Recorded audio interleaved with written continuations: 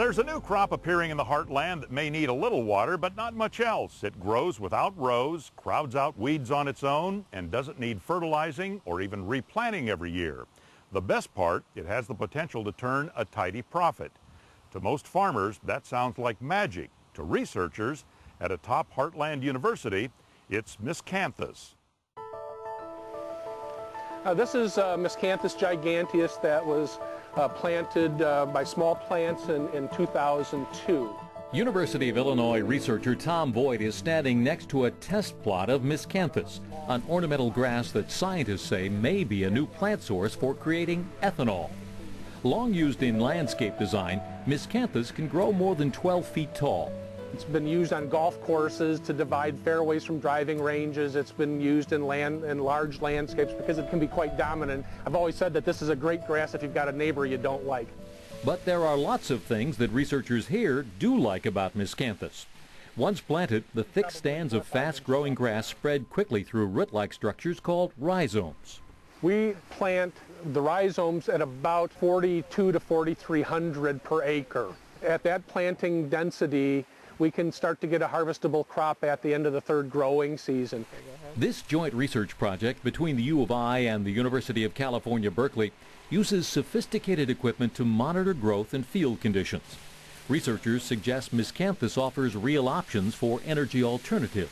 It produces large volumes of biomass is another reason why we are looking at this species. It's adapted to our part of the country, so it's a grass that fits into the scheme of things here in central Illinois. Illinois is one of the top corn crop producing states in the nation, a significant portion of which already goes into ethanol production. So why Miscanthus instead of more acres in corn?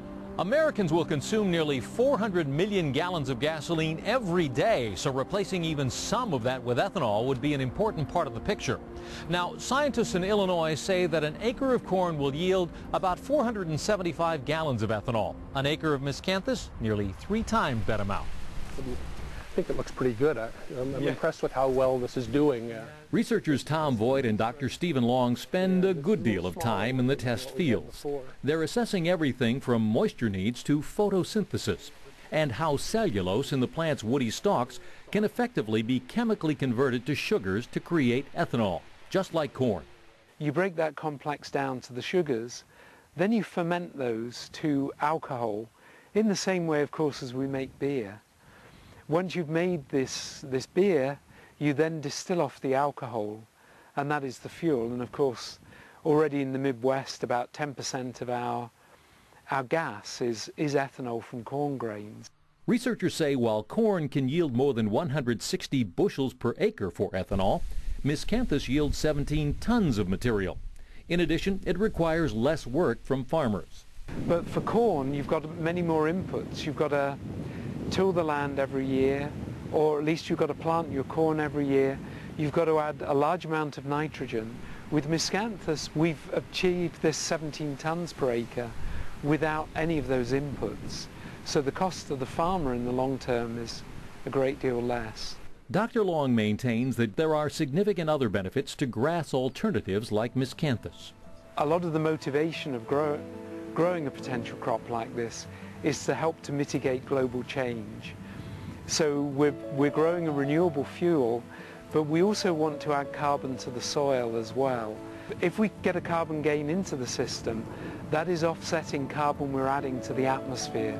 Miscanthus has been grown as a fuel in many parts of Europe for more than a decade. But there, the woody stalks that look like bamboo are harvested, burned, and used to generate electricity. Doctors Voigt and Long say this research could reveal new options. My wife gives me a hard time because when I told her I wanted to study grass, she thought that was going to be somewhat of a frivolous pursuit, and it's come back now to be much more positive than either of us ever anticipated. So I think for 19 years people thought I was crazy, and now they're beginning to think perhaps there's something in this.